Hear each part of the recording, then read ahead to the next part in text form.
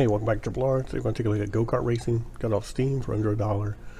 I'm not really going to recommend this one because it has no controller support for anything other, it looks like, than PS4 controller.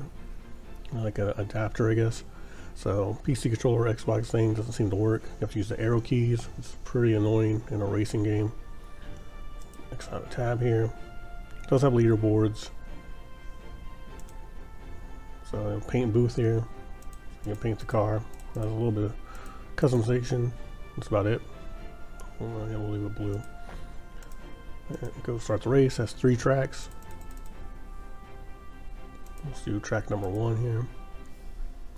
Set it down to 4 laps. And it looks like you can unlock weather somehow, but I don't see how they're. Maybe you just get number 1 in each track, I guess. Start race.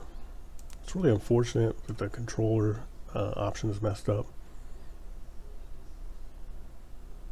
Because technically it plays okay. I think it's just asset flip.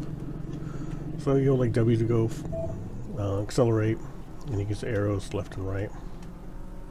There's a lot of carts on the screen, but there's no music, and it's kind of bland, at least on this track. There's a little bit of a sun effect.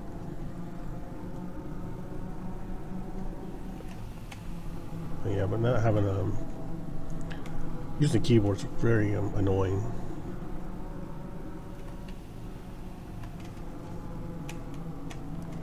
No music, just the cart sounds, which are okay, I guess.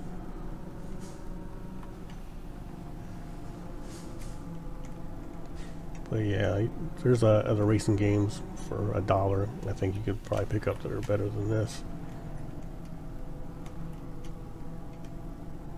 And already on lap 3.